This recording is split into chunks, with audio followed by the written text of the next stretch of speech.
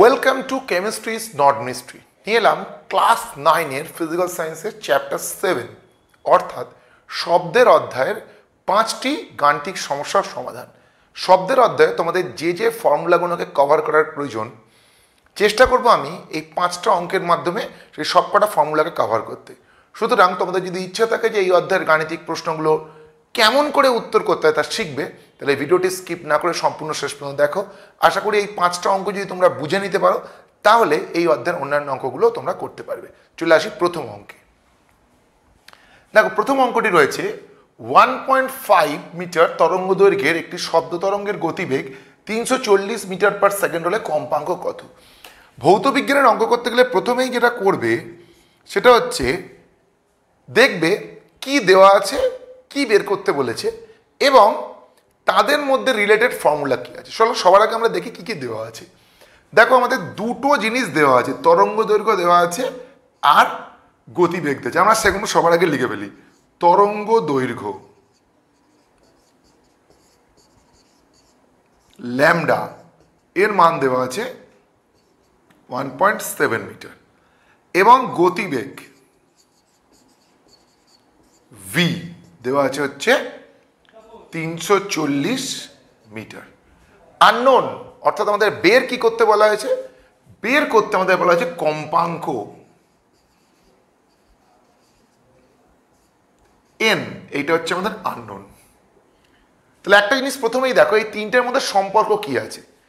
একটা ফর্মুলা তোমাদের দেখবে শব্দের চ্যাপ্টারে রয়েছে, ভি সমান সমান এন ইন্টু ল্যামডা, অর্থাৎ গতিবেগ সমান সমান কম্পাঙ্ক গুণ তরঙ্গ দৈর্ঘ্য। ফর্মুলাটা কিন্তু খুব কমন একটা ফর্মুলা। তাহলে এই ফর্মুলায় দেখো ভি জানা, ল্যামডা জানা, এন বের করতে হবে। এরপরে দেখবে যে দুটো ডেটা দেওয়া আছে তারা একই ধরনের ইউনিটে আছে কিনা। দেখো, এখানে তরঙ্গ দৈর্ঘ্য ল্যামডা দেওয়া আছে মিটার এককে এবং গতিবেগও দেওয়া আছে মিটার পার সেকেন্ড এককে, অর্থাৎ দুটি দেওয়া আছে হচ্ছে এসআই এককে। তাই আমরা ডেটাগুলোকে কোনো চেঞ্জ না করে বসিয়ে দিলেই কিন্তু কম্পাঙ্ক পেয়ে যাব। তাহলে ভি এর মান আমাদের হচ্ছে 340, এন অজানা, ল্যামডার মান হচ্ছে 1.7। তাহলে এখান থেকে যদি আমরা এন এর মান বের করি, এন এর মান আমরা কি পাবো? এন এর মান আমরা পাবো হচ্ছে 340কে 1.7 দিয়ে ভাগ করতে হবে, কাটাকুটি করবে 340 গুণ 10, তলায় 17 মানে 20 আসবে, অর্থাৎ 200। এবারে যেটা ইম্পর্টেন্ট কথা সেটা হচ্ছে অঙ্ক শেষ হলেই কিন্তু একক দিতে হবে। কম্পাঙ্কের একক হচ্ছে হার্জ বা সিপিএস, সাইকেলস পার সেকেন্ড। অতএব কম্পাঙ্ক সমান সমান 220 হার্জ লিখতে পারো এই জেড, অথবা লিখতে পারো সিপিএস, বা কেউ কেউ লেখে সেকেন্ড ইনভার্স। প্রতিটাই কিন্তু কারেক্ট, অর্থাৎ 200 হার্জ কথার অর্থ হচ্ছে প্রতি সেকেন্ডে 200 বার কম্পন হবে। নেক্সট প্রবলেম, 660 হার্জ কম্পাঙ্ক বিশিষ্ট কোনো কম্পনশীল বস্তু 40টি পূর্ণ কম্পনে শব্দ কত দূর যাবে? শব্দের গতিবেগ দেওয়া আছে 330 মিটার পার সেকেন্ড। প্রথমেই দেখো, এই অঙ্কটা কিন্তু একটু ভালো অঙ্ক। দুভাবে অঙ্কটাকে করা যেতে পারে। একটি রাস্তা হচ্ছে আমরা এখান থেকে তরঙ্গ দৈর্ঘ্য বের করব, সেখানে বেরোবে একটি পূর্ণ কম্পনে কত দূরত্ব যায় তাকে 40 দিয়ে গুণ করে দিলে 40টি পূর্ণ কম্পনে কত দূরত্ব যাবে সেটা বের করতে পারি। কিংবা আমরা যেটা ঘুরিয়ে করতে পারি যে 660 হার্জ কম্পাঙ্কের অর্থ হচ্ছে যে 1 সেকেন্ডে 660টি কম্পন হয়। আমরা সেখান থেকে দেখে নেবো 40টি কম্পনে কতক্ষণ সময় লাগে, তাকে শব্দের গতিবেগ দিয়ে গুণ করবো। দুটোর যে কোনো একটা করা যায়। আমি প্রথম রাস্তাটাকে অবলম্বন করছি। তাহলে আমরা এখানে কি কি জিনিস দেওয়া আছে আমি আর লিখছি না, আগের অঙ্কে লিখেছিলাম যে কম্পাঙ্ক এন দেওয়া আছে 660 হার্জ, গতিবেগ ভি দেওয়া আছে হচ্ছে 330 মিটার পার সেকেন্ড। আমরা এখান থেকে ল্যামডাটাকে বের করে নেব, অর্থাৎ তরঙ্গ দৈর্ঘ্য বের করে নেব। তরঙ্গ দৈর্ঘ্য মানে হচ্ছে একটি পূর্ণ কম্পনে যে দূরত্ব যায়। তাহলে আমরা ফর্মুলা কি জানি? ভি সমান সমান এন ইন্টু ল্যামডা। তাহলে ভি এর জায়গায় আমরা লিখবো 330, এন আননোন, ল্যামডার জায়গায় লিখবো N known, n 660, lambda unknown, lambda বের করতে হবে। অতএব ল্যামডার মান বেরোলো 330/660 মানে হাফ মিটার। তরঙ্গ দৈর্ঘ্য বেরোলো আমাদের হাফ মিটার। তাহলে একটি পূর্ণ কম্পনে যাবে হাফ মিটার, 40টি কম্পনে কত দূরত্ব যাবে? 40 ইন্টু হাফ। অতএব 40টি কম্পনে অতিক্রান্ত দূরত্ব 40 গুণ হাফ সমান সমান 20 মিটার। নিউমেরিক্যাল প্রবলেম নাম্বার 3-তে চলে এলাম। কোনো একটি ধাতুর ঘনত্ব দেওয়া আছে 8 গ্রাম পার সেন্টিমিটার কিউব এবং তার ইয়ং গুণাঙ্ক দেওয়া আছে 12.8 ইন্টু 10⁻11 ডাইন পার সেন্টিমিটার স্কোয়ার। এখান থেকে আমাদের বের করতে হবে গতিবেগ। এখানে গতিবেগের একটা সরাসরি ফর্মুলা রয়েছে, অর্থাৎ আমাদের গিভেন কি ঘনত্ব রো সমান সমান 8 গ্রাম পার সেন্টিমিটার কিউব এবং ইয়ং গুণাঙ্ক ওয়াই সমান সমান 12.8 10⁻11 ডাইন পার সেন্টিমিটার স্কোয়ার।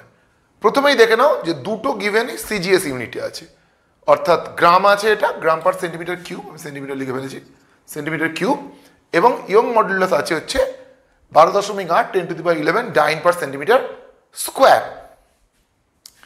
গতিবেগ ভি এর ফর্মুলা হচ্ছে √y/ρ, অর্থাৎ ইয়ং গুণাঙ্ককে ভাগ করতে হবে ঘনত্ব দিয়ে এবং তার বর্গমূল নির্ণয় করতে হবে, তাহলেই আমরা গতিবেগ পেয়ে যাব। তাহলে আমরা ক্যালকুলেশনটা করি। ইয়ং গুণাঙ্কের মান হচ্ছে আমাদের 12.8 ইন্টু 10⁻11 আর এটা হচ্ছে 8, দশমিকটা তুলে দিলে তলায় হচ্ছে 10।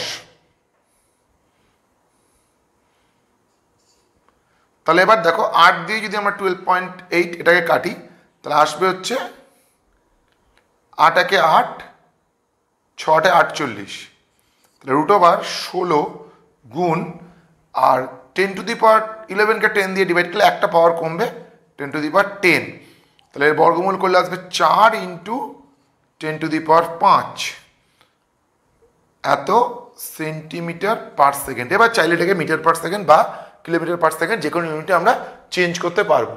তাহলে এইটা হচ্ছে যদি কোনো সলিড অবজেক্টের ভেতর দিয়ে সাউন্ড যায়, দেখো তার গতিবেগ কিন্তু অনেক বেশি বেরোলো বায়ুতে শব্দের যা গতিবেগ হয় তার থেকে, কারণ এর ঘনত্ব অনেক বেশি। এটা জেনে রাখবে যে মিডিয়ামের ঘনত্ব যত বাড়ে তার মধ্যে শব্দের গতিবেগ বাড়ে। দেখতেই পাচ্ছ একটা ধাতুর মধ্যে যখন শব্দ যাচ্ছে 4 × 10⁵ metre per centimetre per second, মানে এটাকে যদি আমরা মিটারেও করি জাস্ট এখানে মানটা দুটো পাওয়ার কমবে, মানে 4000 মিটার পার সেকেন্ড হবে, যেখানে বায়ুতে বেগ মোটামুটি 330 থেকে 340 মিটার পার সেকেন্ড। সুতরাং বুঝতেই পারছো যে একটা সলিড অবজেক্টের মধ্যে দিয়ে কিন্তু শব্দ অনেক বেশি বেগে যায়। চলে আসলাম 4 নম্বর অঙ্কে। এটি হচ্ছে শব্দের প্রতিফলনকে ব্যবহার করে বিমানের উচ্চতা নির্ণয়ের একটি অঙ্ক। খুব ইন্টারেস্টিং একটি অঙ্ক, ভালো করে দেখো। এখানে দেখো বিমানের গতিবেগ দেওয়া আছে, শব্দের গতিবেগ তো জায়গায় থাকে এবং কত সময় পরে প্রতিধ্বনি শোনা গেছে সেটা দেওয়া আছে। আমরা ফর্মুলাটা কি জানি যে এইচ, এটা যদি বিমানের উচ্চতা হয় সমান সমান T/2 √v² - u², যেখানে ভিটা হচ্ছে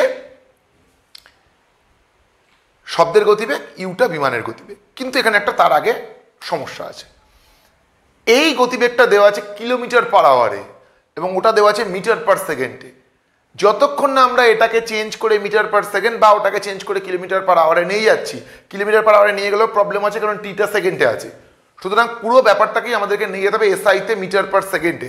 এটাই কিন্তু এই অঙ্কটার টুইস্ট, অর্থাৎ এই গতিবেগ যেটা 360 কিলোমিটার পার আওয়ার আছে এটাকে আমাদের মিটার পার সেকেন্ডে নিয়ে যেতে হবে, তবেই কিন্তু অঙ্কটা করা যাবে, আদারওয়াইজ অঙ্কটাকে করা যাবে না।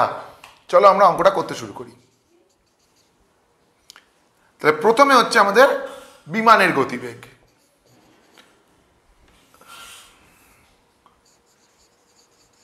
বিমানের গতিবেগ, বিমানের গতিবেগ ইউ আমাদের দেওয়া আছে 360 কিলোমিটার পার আওয়ার।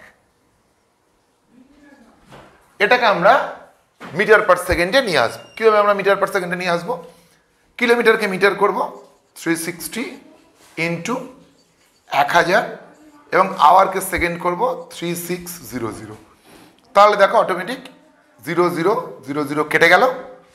36 দিয়ে রেখে যদি কেটে দিই তাহলে এটা আসবে 10, অর্থাৎ এটা বেরোলো 100 মিটার পার সেকেন্ড। এইবার আমরা এটাকে ব্যবহার করে এর পরের স্টেপটা করতে পারবো। এই যে ফর্মুলা আমি ওদিকে লিখে রেখেছি, h = t/2 √v² - u², ওখান থেকে আমরা কন্টিনিউ করে যেতে পারি। তাহলে h t সময় দেখো আমাদের প্রশ্ন বলা যায় 4 সেকেন্ড, তার মানে নিঃসন্দেহে এখানে 4 বসিয়ে দেবো।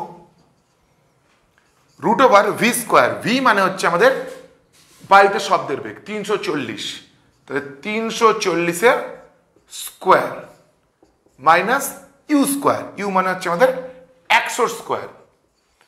এখানে একটা জিনিস জেনে রাখবে, কোনো বিমানের গতিবেগ যদি শব্দের থেকে বেশি হয়, অর্থাৎ যদি সুপারসনিক প্লেন হয়, তার উচ্চতা এই ফর্মুলা ইউজ করে বের করা যাবে না, কারণ সেখানে রুটের মধ্যে নেগেটিভ চলে আসবে। তাহলে এই সমস্যাটা 2 এলো। এবার এটাকে কেউ 340 স্কোয়ার 100 স্কোয়ার করে মাইনাস করে √ওভার করতে পারো, বা a + b a - b এর ফর্মুলা করে দিতে পারো, যার যেটা সুবিধা হবে। আমি a + b a - b এর ফর্মুলা করে দিচ্ছি। এটা প্লাস এটা মানে 440, আর এটা মাইনাস এটা মানে হচ্ছে 240। এবার এই দুটোকে গুণ করবে, গুণ করে বর্গমূল করলে যে উত্তরটা আসবে সেই উত্তরটা হচ্ছে 324.96। ক্যালকুলেশনটা আমি আর তোমাদের দেখাচ্ছি না, অঙ্ক অনেক বড় হয়ে যাবে, তোমরা নিজেরা এই ক্যালকুলেশনটা করে দেখে নেবে। এবং সর্বশেষ এটা গুণ করলে যে মানটা আসবে সেটা হচ্ছে 649.92। তাহলে এত মিটার, এটা হচ্ছে বিমানের উচ্চতা। তাহলে বিমানের উচ্চতা আমরা শব্দের প্রতিফলনকে ব্যবহার করে কিন্তু এইভাবে নির্ণয় করতে পারি। চলে এলাম সর্বশেষ অঙ্কে। এটা ঠিক অঙ্ক নয়, একটি সুরযুক্ত শব্দের বৈশিষ্ট্য যেটা রয়েছে, সেখানে মূল সুর, উপসুর, সমমেল, অষ্টক, সেগুলোর একটা আইডেন্টিফিকেশন বা চেনার যে উপায়, সেটা নিয়ে একটি অঙ্ক। দেখো, একটা বাদ্যযন্ত্র থেকে উৎপন্ন শব্দের কতগুলো কম্পাঙ্ক দেওয়া আছে, 256 হার্জ, 512 হার্জ, 1024, 1100 এবং 1280। প্রথম আমাদের চিহ্নিত করতে হবে যে মূল সুর। মূল সুর মানে যতগুলো কম্পাঙ্কের শব্দ আছে তার মধ্যে সব থেকে কমটাকে বলা হচ্ছে মূল সুর, অর্থাৎ সব থেকে কম হচ্ছে আমাদের এখানে 256 হার্জ। মূল সুর বাদে যা পড়ে থাকে সবগুলোর নাম হচ্ছে উপসুর। তাহলে উপসুর কোনগুলো? উপসুর হচ্ছে 512 হার্জ, 1024 হার্জ, 1100 হার্জ এবং 1280 হার্জ। সমমেল মানে যে কোনো মূল সুরের সরল গুণাঙ্ক, মানে 2 দিয়ে 3 দিয়ে বা 4 দিয়ে গুণ করে যে কম্পাঙ্কগুলো পাওয়া যাবে সরল গুণিতক, সেগুলোকে আমরা বলি সমমেল। তাহলে এগুলোর মধ্যে যে উপসুরগুলো রয়েছে এটা বাদ দিয়ে বাকি সবকটাই হচ্ছে সমমূল। সেখানে একটা প্রশ্ন আসে যে প্রত্যেক সমমেলই উপসুর, কিন্তু সব উপসুর সমমেল নয়। তাহলে এখানে 512 হার্জ, 1024 হার্জ এবং 1280 হার্জ। আর অষ্টক হচ্ছে যেটা মূল সুরের এক্স্যাক্ট দ্বিগুণ। মূল সুর 256 এক্স্যাক্ট দ্বিগুণ হচ্ছে 512, সুতরাং অষ্টক হচ্ছে 512 হার্জ। অষ্টক কিন্তু অবশ্যই একটা সমমেল হবেই। তাহলে আজকের ভিডিওতে আমি চেষ্টা করলাম তোমাদের শব্দ অধ্যায়ের 5টা অঙ্ক করাতে। নিশ্চয়ই সবকটা অঙ্ক একটা ভিডিওর মাধ্যমে করানো সম্ভব নয়, কিন্তু এই 5টা অঙ্কে আমি চেষ্টা করেছি মোটামুটি সবকটা ফর্মুলাকে কভার করতে। যদি মনে হয় ভিডিওটা তোমাদের জন্য উপকারী, তাহলে নিজেদের বন্ধু বান্ধবদের সঙ্গে শেয়ার করতে পারো, আমাদের চ্যানেলকে সাবস্ক্রাইব করতে পারো, ভিডিওটিকে লাইক করে আমাদেরকে উৎসাহিত করতে পারো। যারা আমাদের সঙ্গে এই সময়টি কাটলে তাদের প্রত্যেককে অসংখ্য ধন্যবাদ।